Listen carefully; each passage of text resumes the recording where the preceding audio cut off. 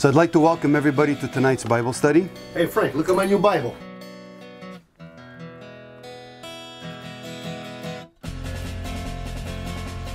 This is not a Bible. This is a Bible. Sorry. Welcome to Foundational Bible Teachings. And when I see that they attack the Word of God like this, it just gets the better part of me. And I'm refraining from saying certain words, because a lot of this stuff is satanic, if you ask me. I'd like to officially welcome everybody to tonight's Bible study. Before we get started, let's pray. Baruch atah Adonai Eloheinu melech haolam, noten veshomer et dvarech, lelamed liadrikhut lianhot otanu, bederek sheba alenu lelechet eleidet pechat anenu, ozanenu vilevno. למען תמסור לנו מרחמתך ידיעתך ותבונתך בנירת נפלאות מתורתך שרוע הקודש שלחת תנחת כולנו אל כל האמת ברכת לימוד המילש אליך בשם ישוע. Blessed are you, O Lord, King of the universe, giver and preserver of your word. Teach, instruct, and guide us in the way we should go by opening our eyes, our ears, and our hearts, that you may impart to us of your wisdom, your knowledge, and your understanding, that we may behold wondrous things out of your law. May your Holy Spirit guide us unto all truth. Bless the study of your word in Yeshua's name. Amen. Amen. When I did this Bible study back almost 8 years ago, which was back in 2015, I took from 2000 to 2015, and I saw all the new versions that had come out. There was approximately 75 of them. How much versions do you need for us to actually understand the English language? And if all these versions are coming out, it's because there's dollar signs. The amount of Bibles that are sold is crazy. So does the English language change that much in 15 years that the language becomes obsolete, that we have to change and we need a brand new Bible? Is English really that hard to understand that we need 5 versions per year to stay in touch with the English language? And you know that that's not true. So how fast is the English language being antiquated or outdated? So approximately every 2.4 months, the English language needs an update for all these versions to come out. I don't think it's written stupid on my forehead. So between you and me, we know what it is. Ah yes, it's the holy buck that's actually driving this machine. I'm going to give you one example, okay? This version is very popular, and let's go for a test run. It's called the New Living Translation, the NLT. Now notice the wording in promoting this Bible. This is what they have on their website when you go check it out. About the NLT, the New Living Translation. The Holy Bible, now they should take holy out of it, but anyways, the Holy Bible, the New Living Translation, is an authoritative Bible translation rendered faithfully into today's language. Underline that, make that bold. Today's English. From the ancient text by 90 leading biblical scholars. Remember that, because we're going to go through another exercise. Remember these biblical scholars. The NLT's living language breathes life even into the most difficult to understand Bible passages. Now I have a question. How can you breathe life into even the most difficult to understand passages? That one I never understood. First of all, the statement doesn't make sense at all. What does this statement even mean? I would like to see somebody prove that the NLT is actually going to make me understand those hard to understand passages. I'm going to go back to their quote. But even more powerful are stories of how people's lives are changing as the words speak directly to their hearts. Make me understand, by reading your NLT, my life is going to change. Wow, I thought it was the Word of God that actually did that, and not the version itself. And also, what does people's lives have to do with translating a Bible? Going back to their quote. The NLT second edition was put together by a dream team, remember this, a dream team of scholars and linguists, and gives us a Bible that is thoroughly reliable and eminently readable. What, the other Bibles, the other 17 million Bibles out there, they're not readable? They are readable. So look at the words. I mean, it's a psychological war game that these guys are playing. It allows the scriptures to speak with fresh vitality. Really. And that's why they call it new. Now, the mention of this dream team of the scholars and linguists is to throw sparkles in your eyes. Oh, wow. It's like, you know, you have a dream team of whatever sport, or O.J. Simpson. He had a dream team of lawyers. Now you have a dream team of translators. What method did the translators use in making the NLT? The translators of the New Living Translation set out to render the message of the original text. Stop here for a sec. The original text don't exist. I would like to see one person produce a scrap of the original, the first time that somebody penned something down on the materials that they were actually writing on. When somebody says, in the originals it says, get up, get out, the guy's lying to your face. And if he's lying over here, he's going to be lying down the line later. The originals don't exist. We have copies of copies of copies. So to pick it up again, so they set out to render the message of the original text, which don't exist, of Scripture into clear, contemporary English. Remember those words. As they did so, they translated as simply and literally as possible when the approach yielded an accurate, clear, and natural English text. What the hell is a natural English text? You see the words that they're using in their marketing materials. This is to wow the people. It's to sort of like dazzle them. Says, oh wow, this must be an amazing Bible. But it's not in the end. So most of the translators of this NLT are professors in seminaries or universities. So notice their grade where they're at. And all the translators have written books and or scholarly articles regarding the specific books of the Bible for which they did their translation work. By reading this, you have confidence that you have a solid Bible in front of you put together by these good, smart people, right? Never having met any of these guys and you see all of their credentials, you put your faith and trust in these guys. This is what marketing material does. You have the trust that they never earned, by the way, in men who put a book together that you're going to base your life on. So they gave you a book called the Bible. You're going to be putting your life in the hands of this book that they translated. So I'm going to go back to the quote now. They represent, these translators, a rich variety of theological and denominational backgrounds, united by the common conviction that the Bible is God's Word, and that all people should have a translation of Scripture that they can really understand. What, the other Bibles nobody understands? There's a problem now here. I'm going to go back to their quote. Using modern English, look at the words they're using. The translators of the NLT focused on producing clarity in the meaning of the text, rather than creating a literal word-for-word equivalence. Their goal was to create a clear, readable translation while remaining faithful to the original text that don't exist, by the way. Enough of this psychological manipulation. They say that the proof is in the pudding. So let's see how clear of a job these people do in translating the Bible into readable English. So if you own an NLT, please do yourself a favor, pull it out and go through every verse that I'm going to be mentioning. I want you to see it with your own eyes. So what we're going to be looking at, these next set of verses, these are some examples of omitted verses in the NLT and also other versions. If you have an NIV or you have a TEV or you have whatever version, I want you to pull those out also and I want you to go check them out. Sometimes they have it, sometimes they don't, but at least you're going to understand where we're going with this. So if you have any other modern English version, pull it out, check it out also. So I'd like to turn to the first verse, Matthew chapter 17 and verse 21. You're going to notice in the NLT, the verse does not exist. In the King James it says, howbeit this kind goeth not out, but by prayer and fasting. This verse is the conclusion of verses 14 through 20. It explains what to do, but you don't know what to do because the verse is not there. Let's go to another verse, Matthew chapter 18 and verse 11.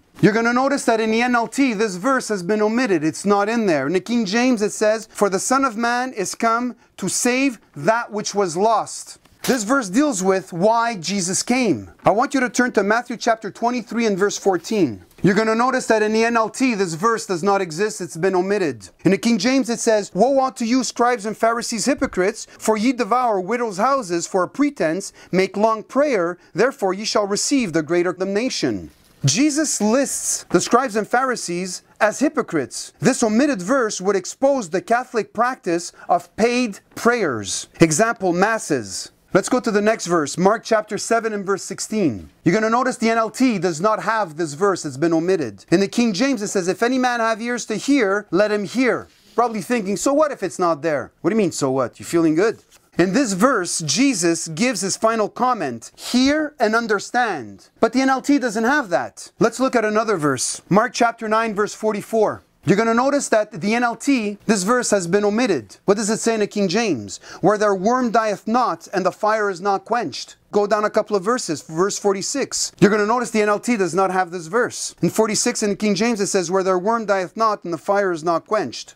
These verses establish and deals with the unbeliever's final abode. These verses are talking about hell. You're going to notice if you do a study, when the scriptures speak twice and three times, that means God established it. That's what it is. There's nobody that's going to break it. Let's look at another verse. Mark chapter 11 and verse 26. You're going to notice that in the NLT, in the New Living Translation, the verse has been taken out. It's been omitted. But in the King James it says, if you do not forgive, neither will your Father which is in heaven forgive your trespasses. Why is this verse important? Verse 26 expounds and explains or clarifies verse 25. If you don't have verse 26, you cannot understand verse 25. You paid full price for a Bible, but you got verses missing. In Mark chapter 15 and verse 28 now, you're going to notice that the NLT, the verse is not there. It's been taken out. It's been omitted. In the King James, it says, and the scripture was fulfilled, which saith, and he was numbered with the transgressors.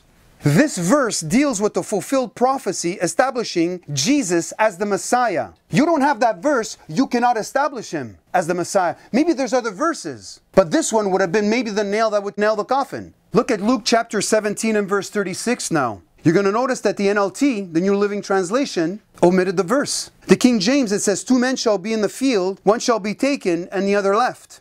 This verse furthers the point of verse 31. And here we are in verse 36, but you got to go back to 31 and it furthers the actual point. If you're missing that verse, you're not getting the full picture, the full understanding of what Luke was trying to say to his readers. You've been shortchanged. And this is a clear version? Are you for real? Let's look at another one. Luke chapter 23 and verse 17. You're going to notice the NLT does not have this verse. Again, it's been omitted. The King James, it says, for of necessity he must release one unto them at the feast. This verse explains a law in place at that time and clarifies the comment that's made in verse 18. Every verse is there for a reason. Why did they take these important verses out? And don't come and tell me, well, there's a footnote and it says the older manuscripts don't have this and whatever else it says, but that's another Bible study. I'm not going to get into that. The fact is, you don't have the verse in your Bible. And when you're reading your Bible, are you looking at the footnotes? If you're like me, I'm reading the text, I'm thinking, memorizing, and I'm meditating on God's word. I'm not looking at whatever notes that they actually put in there. Let's look at another one, John chapter 5 and verse 4. Again, you're going to notice that the verse is missing. In the King James it says, for an angel went down at a certain season into the pool and troubled the water. Whosoever then first,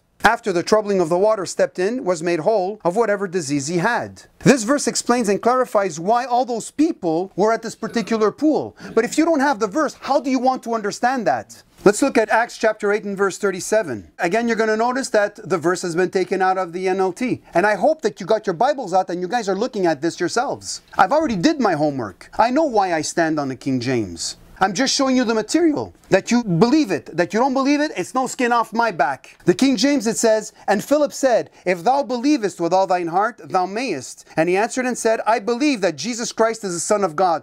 This is one of the heavy ones. This verse deals with what is needed to be baptized in the dispensation that these guys were in Acts chapter 8. I'm not going to get into that because it's another theological discussion. But the fact is that this is what was needed for you to be baptized at that time. Let's look at one last verse.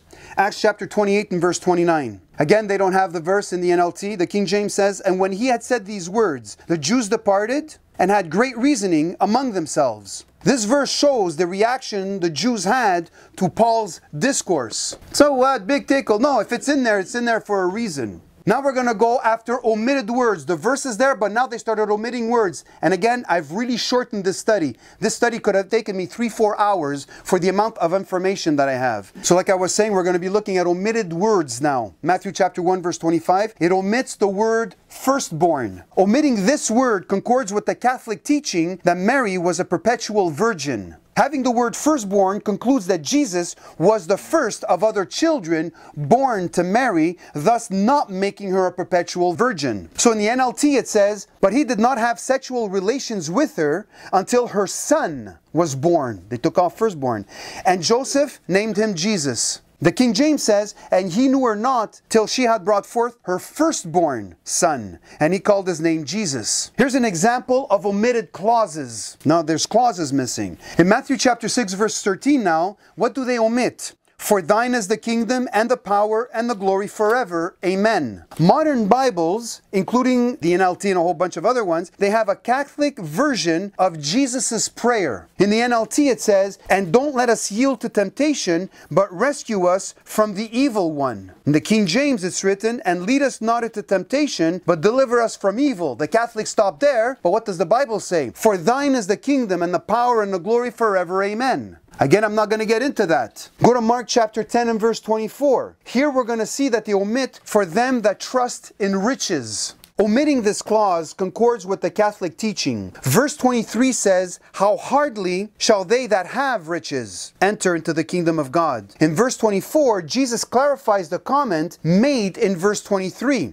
Without this clause, wrong teachings will follow. The different Catholic orders, such as the nuns, the monks, the friars, the Jesuits, and the rest of them, they live under the vow of poverty, and their proof text that they're standing on is verse 23. Because for them that trust in riches has been taken out, they're living a lie. They're living under the vow of poverty when they don't have to be living under the vow of poverty. You see what happens when you start taking a word, a clause, or even a full verse out? All of a sudden now, it starts twisting the conclusions that you can come to. Now, I've added verse 23 for clarification and for the context. So the NLT says, Jesus looked around and said to his disciples, how hard is it for the rich to enter into the kingdom of God? This amazed them, but Jesus said again, dear children, it is very hard to enter the kingdom of God. What does the King James say? And Jesus looked round about and saith unto the disciples, how hardly shall they that have riches enter into the kingdom of God? And his disciples were astonished at his words. But Jesus answereth again, and saith unto them, children, how hard is it for them that trust in riches? Anybody can get into the kingdom of God. That you're rich, that you're poor, that you're middle class, that you're whatever, anybody can get in there. But then that trust in their riches, especially the rich, they're the ones that are going to have a hard time getting into the kingdom of God. So, to finish it off, how hard is it for them that trust in riches to enter into the kingdom of God? My next question is this. Do you believe in the deity of Jesus Christ? Basically that Jesus Christ is God. The NLT doesn't believe that. So how can you call yourself a Christian, but the book that you're holding does not believe it? Any other cult is going to come around, that they're the Jehovah's Witnesses, that they're the Mormons, that they're the Muslims. My friend, they're going to fry you up one side and down the other. I want you to turn to John 3:13. In this particular verse, very important words, which is in heaven. These are the 4 words that they've taken out. Now the omission takes the proof of Jesus' deity and it voids it. You just took it out of the scriptures. By reading the verse in the King James, you'll notice that Jesus is on earth and at the same time, he's in heaven. How can Jesus be on earth and in heaven at the same time? Because he is God. Because he's omnipresent. That's why he can do it. The omission of this clause brings Jesus down to man's level. From being deity, you just brought him down to man's level. And if you're trying to prove that Jesus Christ is God and these words have been taken out, it ain't gonna happen. So being only in one place makes you a man. So this verse says that Jesus came down from heaven who is still in heaven. So let's look at the NLT. John 3:13. No one has gone to heaven and returned, but the Son of Man has come down from heaven. Simple enough. Look at the King James. And no man hath ascended up to heaven, but he that came down from heaven, even the Son of Man. Look at this, which is in heaven. He came down, but he's still in heaven. Only God could do that. The minute you take that out, you just nullified the deity of Jesus Christ.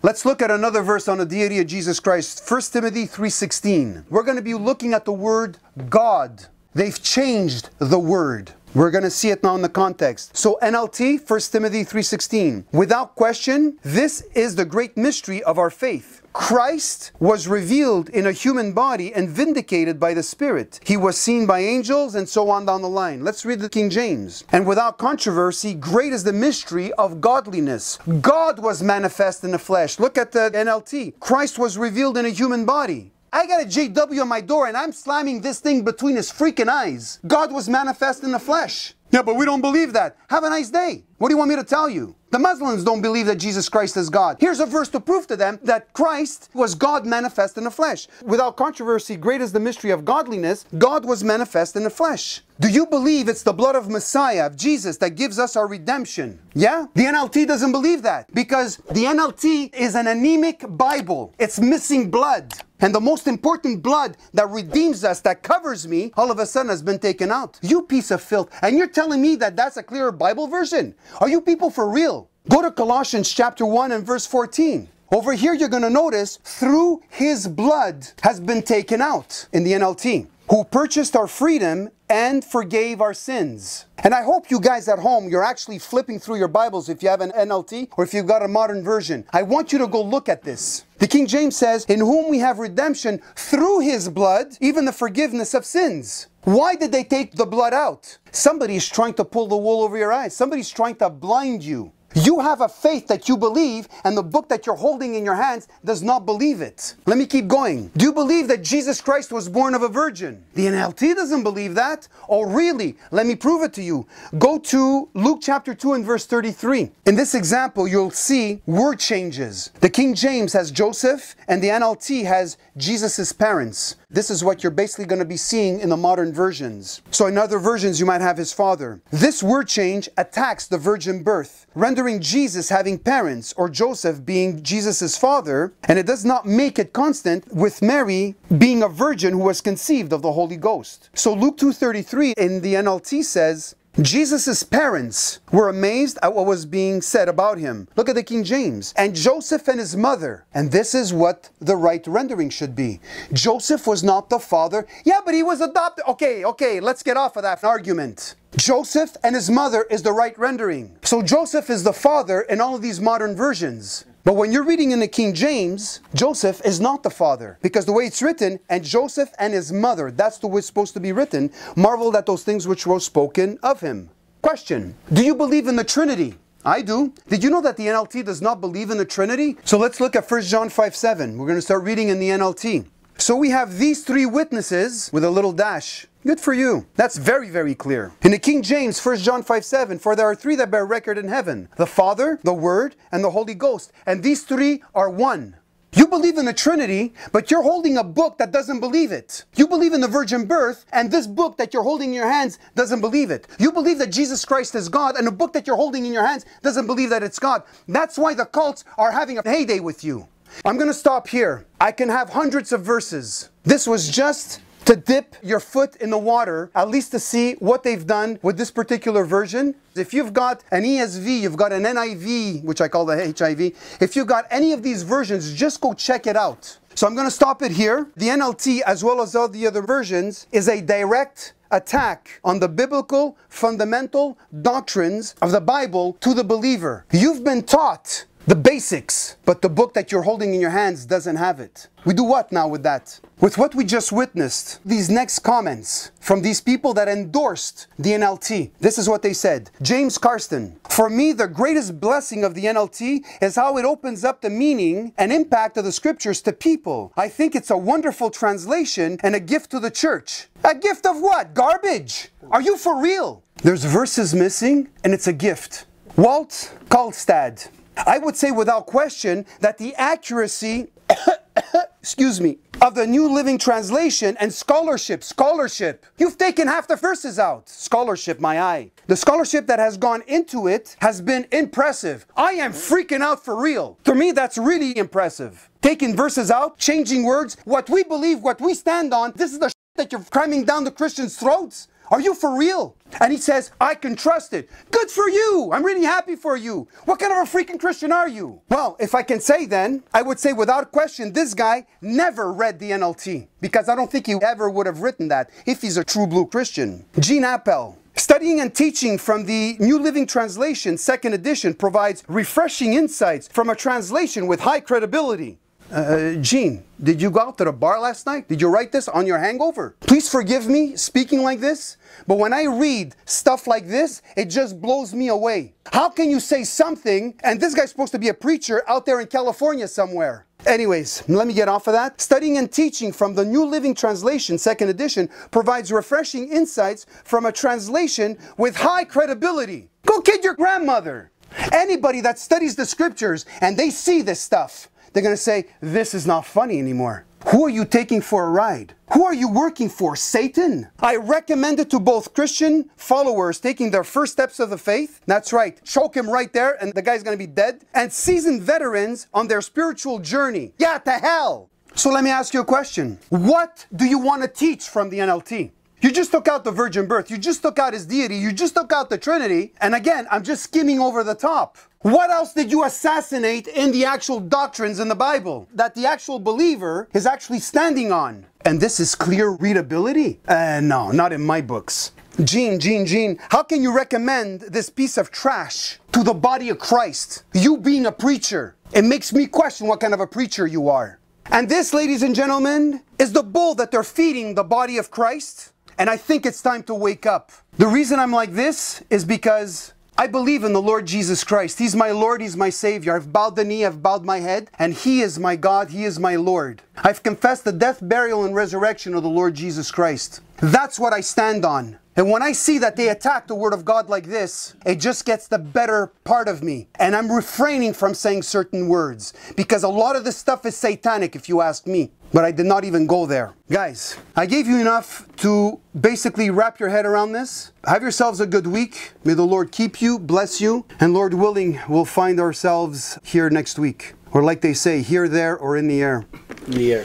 In the air. So I have a question for you. Where will you spend eternity future? John 3:36 states, He that believeth on the Son hath everlasting life, and he that believeth not on the Son shall not see life, but the wrath of God abideth on him. I want you to know that God provided the way for you to go to heaven. John 14:6 states, Jesus saith unto him, I am the way, the truth, and the life. No man cometh unto the Father but by me. Now is the accepted time. Today is your day of salvation. 2 Corinthians 6 verse 2 states, For he saith, I have heard thee in a time accepted, and in the day of salvation have I succored thee. Behold, now is the accepted time. Behold, now is the day of salvation. You may be asking yourself, how do I get salvation? Pray to God in your own words by believing what God said about obtaining salvation. Believe in your heart, not your head, what you are saying to God. The ABCs of salvation. A. Admit you have sinned against God and confess your sins to Him for forgiveness. Romans 3 verse 10 states, As it is written, there is none righteous, no, not one. Romans 3:23 states, For all have sinned and come short of the glory of God.